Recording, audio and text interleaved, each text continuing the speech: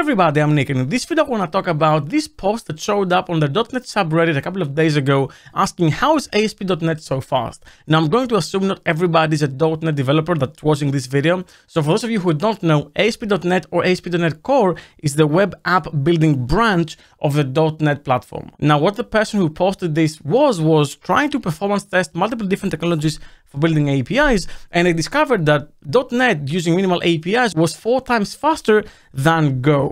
Now, there's a bit more into that as we're going to see in this post, but what I want to do is I want to give you my take as a .NET developer who's specializing in .NET and API building, and also want to criticize the approaches that this person did, the replies from this post, and also a reply by distinguished engineer David Fowler, who's also the chief architect of ASP.NET Core, who explains how they achieve that sort of performance and why they care so much about performance. If you like that type of content and you want to see more, make sure you subscribe for more training. Check out my courses on dometrain.com. Okay, so let's go quickly through the post. So hello guys, I've been playing around with different frameworks and they noticed that ASP.NET is remarkably faster than everything else. For example, according to the test they run on their laptop, minimal API is 4 times faster than running with a Go HTTP package. Now, from what I understand, they use the default Go HTTP package by default, but later in the post we're gonna see that they also used Fiber that did actually change the performance of things, and that they also used a different Go setting, and that is the Go max procs environment variable that controls how many Go routines can execute concurrently, where when they increase it to 2, it did actually improve the situation, and that's by around 50%, but going any higher with 0.5 CPUs, because this is run as a Docker container, actually decreased the performance, so there was diminishing returns. Now they were worried if they're doing something wrong, and they've actually been using autocannon, which is, as you can see here, a utility for benchmarking applications written in Node.js. Now I prefer using K6 for my benchmarks or performance tests, but that's what they used, and they used a MacBook Pro of 2018 with an Intel Core i7. Now in my opinion, the testing methodology doesn't paint the full picture, because all they did is they just want to test the framework's performance, not things like the logger or the DB driver and so on. So all they did is they wrote a simple HTTP server that returns a JSON encoded hello world object, and that is it. And they run with 300 megabytes of memory in the Docker container and half a CPU. Now here we can see the settings of the command run. So we have 100 connections,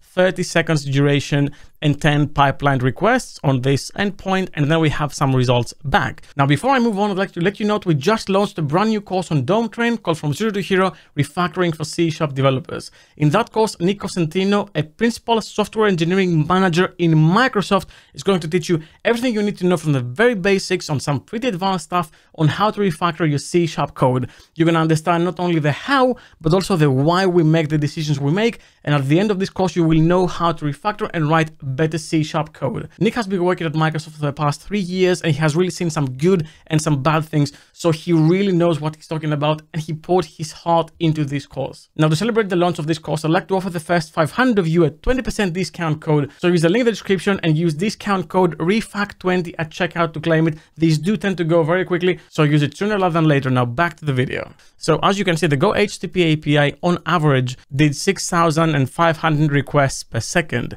while the .NET one did 26,000 requests per second. So that's why they said around 4 times more requests per second. Not only that, but as you can see, the response times are also actually better in the .NET version. And in total, we did 783,000 requests on .NET, while we only did 196,000 requests in Go HTTP, again with the default server, and all of that code is actually in the repo linked over here. Now later, as a result of the comments of this post, what the author did is they went ahead and they used the Go framework called Fiber that uses fast HTTP behind the scenes, and that actually ended up being 50% faster, or around 50% faster than ASP.NET. Keep in mind, Fiber is super optimized for that sort of response. And as you can see in fast HTTP, this is basically optimized and tuned to be high performance with 0 memory allocation in hot paths, and it's 10 times faster than net.htp, which is the default Go package. And if we scroll all the way down over here, you're going to see that they explain quite a bit how they achieve this and why they achieve this. And the documentation in general is very good, and I highly recommend you check it out, because the practices that this sort of package uses to optimize performance, it's what other frameworks like .NET can also use to optimize. In fact, many of those practices are used. Now, the main thing I want to focus on is this reply over here by David Fowler, who, like I said, is sort of the chief architect of ASP.NET Core, and he was from the beginning. He's a distinguished engineer in Microsoft, which means super high position, so he really knows what he's talking about. Now, David explains that as opposed to fast HTTP repository, they don't really document and explain exactly how they achieve the performance that ASP.NET achieves, which, by the way, if you want to see exactly how .NET and other frameworks compare to each other, you can check the Tech Empower benchmarks.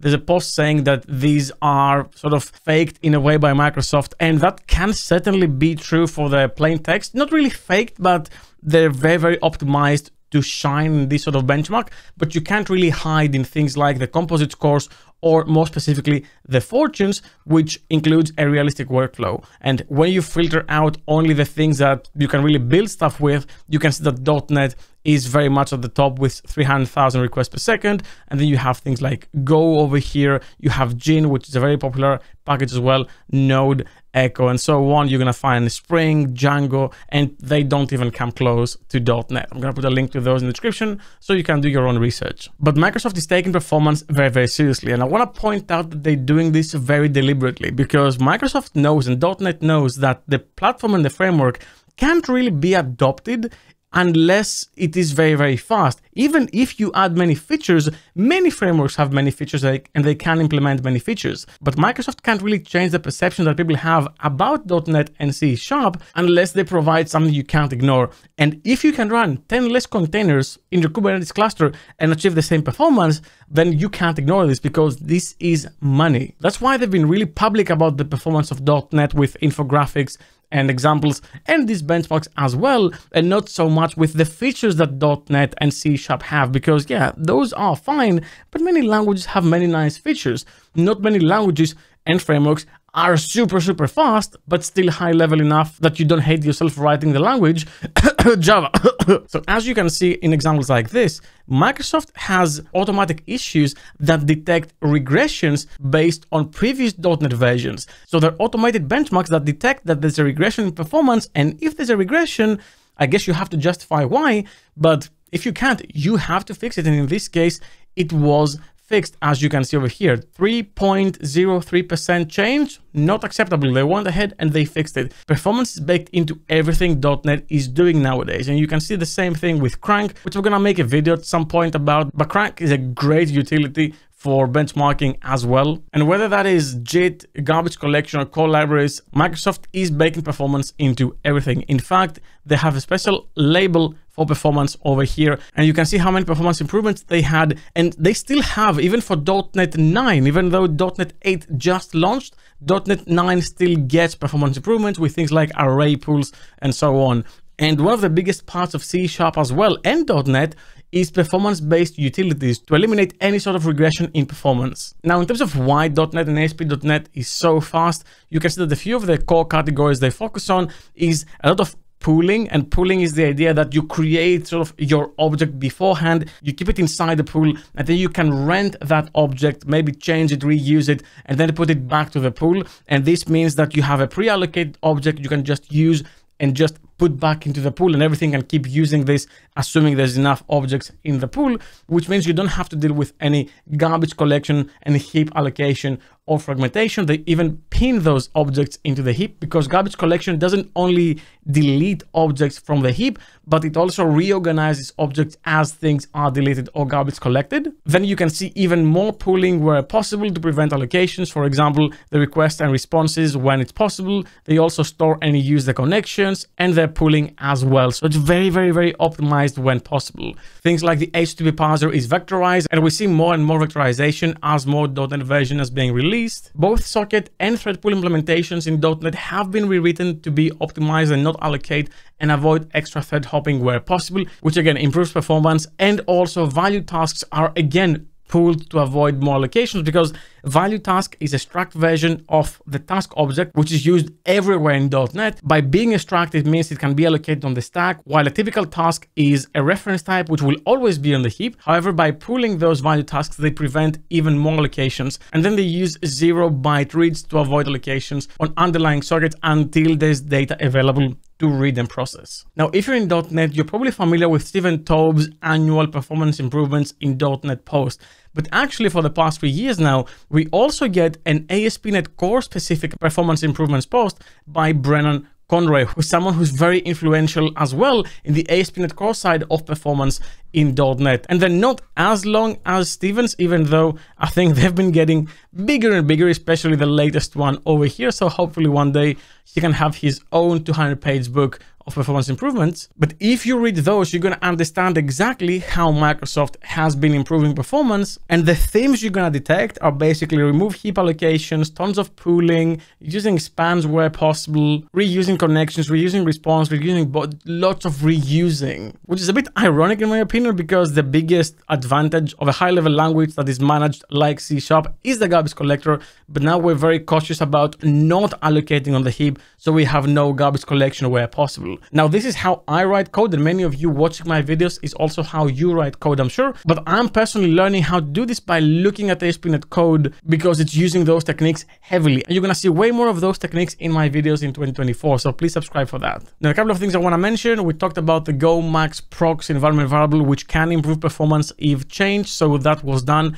and was still 50% less performant with the default implementation. And by the way, Fiber is a third-party implementation in Go, which is so much faster. And in .NET, we don't have that equivalent. In our case, the fast implementation, as far as I am aware, is the built-in implementation of ASP.NET Core. But if you know of some package that does .NET API request handling faster, please leave a comment down below and let me know. Then there's someone who used their MacBook M2 Pro to see how performance would scale. And in that case, we had 57,000 requests per second on average with the same configuration. So 100 connections with 10 pipelining factors for 30 seconds. And in Go, if you increase CPUs to 1, because it does scale better, you had only 9,800 requests per second. In that same configuration, still with .NET 7, if you use CPUs 1 instead of CPUs 0.5 with .NET, you get 157,000 requests per second, which is insane. Now, many people have many feelings about .NET, and if you're not a .NET developer, I can totally understand how you might dismiss this as the benchmarks being flawed, or Microsoft trying to optimize or micro-optimize for something that doesn't really matter.